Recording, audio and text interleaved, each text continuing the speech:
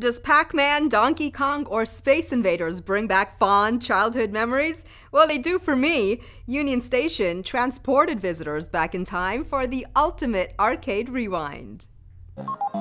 For 2 days only, downtown's Union Station brought back some of your favorite arcade hits from the 70s, 80s, and 90s. And you didn't need quarters to play. The games were free. David Barrayo brought his daughter. Her generation's more the one I was telling you, the phone.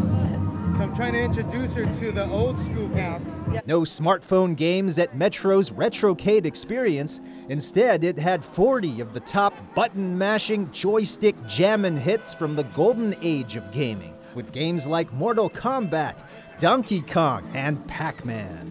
So she's getting a taste of what we grew up with. It's great because you've seen a lot of people here today, especially the parents, people that are my age with younger kids, and they love to be able to share that joy because, I don't know how many arcades are still prevalent out there. The folks at Metro hope events like Retrocade will score bonus points with visitors and help turn Union Station more into a destination rather than just a place to pass through in between trains.